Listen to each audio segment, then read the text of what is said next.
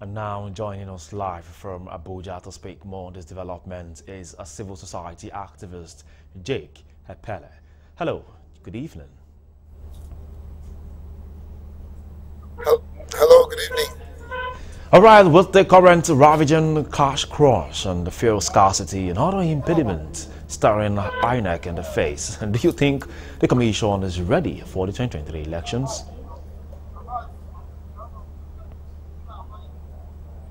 Absolutely.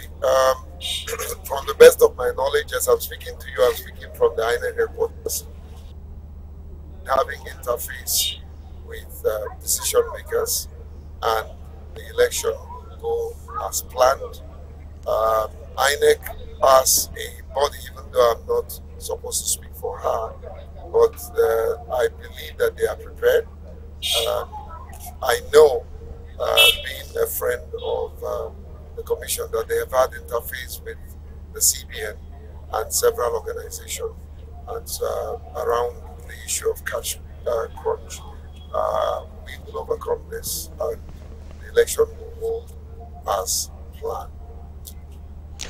And now talking about the polling unit decongestions, what impact do you think the process will have on unexposed voters in the rural areas who might not maybe be aware of the new voting system, or let me say centers?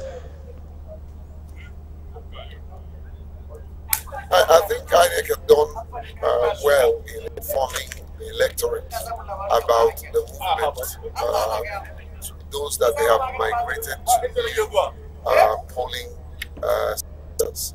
I am aware that INEC is going the extra mile to send text messages to them, contacting them, and of course, with this development, we're sure to make sure that those who have been migrated to a different polling unit will be aware of where they are supposed to vote. Let me also use this opportunity to speak to my community, which is the community of persons with disability, that it will be pertinent go at least a day before to they're supposed to vote, and check to see that their names are there, so that they don't show up on the day of the election and they will not be able to vote. So it's important that they check, the various polling units where they're supposed to vote, to make sure that they haven't been migrated. If they do that and you're migrated, it's easier for you to find where you should vote. All right, well, the challenges ahead, what will you be telling INEC at this point in terms of, how to go about these logistical exercises for the election? Well, I believe that INEC is doing our best to show how prepared that they are. Any stone unturned. Don't take anything for granted. Ensure that you do the needful.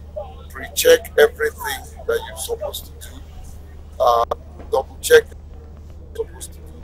As we speak, I'm aware that sensitive material distribution is ongoing, including materials for persons with disability. Most of them have gotten to the various locations, and we will keep monitoring development, and where there are lapses, we will bring it to the attention of the authority. The good thing is that Professor Mahmoud and his commissioners have a listening ear, and I'm saying this with all due conscience, knowing fully well that I don't have to benefit anything from INEC to present the truth. This is the true situation. All right, before I let you go, like you said, you're at INEC office, but looking at the way things are running, do you think, or will you say, how many % will you score INEC right now against Saturday?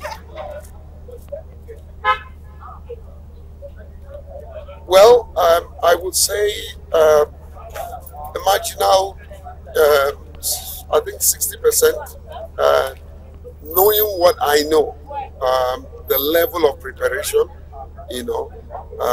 I think I would say 60%. 60%. Okay. The remaining A fast mark 40% maybe. is something that, yes, 60. All right. Thank you very much for being part of the news. Thank you, and please give my love to your founder, who is a good friend of mine. I haven't seen him for years. All right. God bless you. All right. And that was Jake Eppele, a civil society activist.